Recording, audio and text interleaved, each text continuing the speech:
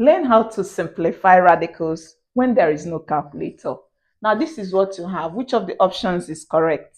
So what you just simply need to do is to reduce this one, this radicand. The radicand is the value inside the roots.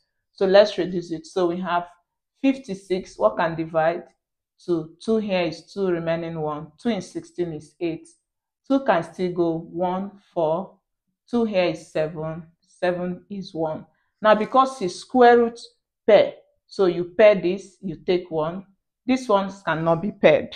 So these ones that can be paired, you will leave them inside the roots, then bring this out. So for simplifying, you have 3 times this will be outside, times these ones will be in the root because they can't be paired. So multiply this, you have 6 roots. Multiply this, you have 6 root 14. And that is option C. What do you think about this? Bye-bye.